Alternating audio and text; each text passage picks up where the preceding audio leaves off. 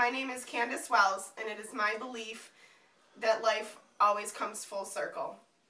It is the trials and tribulations that we face in life that I believe make us who we are today.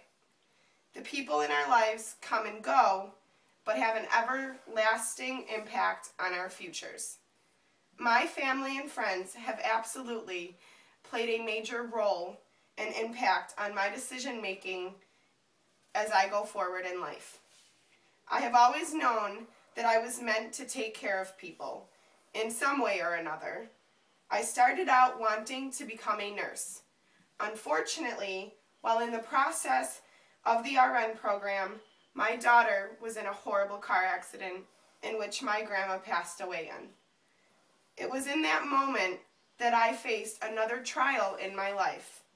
While I admired and respected everything the nurses did to keep my daughter alive, I doubted what strengths I could possess in a situation similar to what I was experiencing.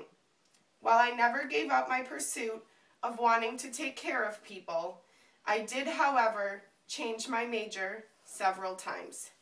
I went from wanting to be an addictions counselor all the way to a physical therapy assistant. It is now that in my 6th year of college that I have earned enough credits to become an academic advisor. Haha, that is a joke.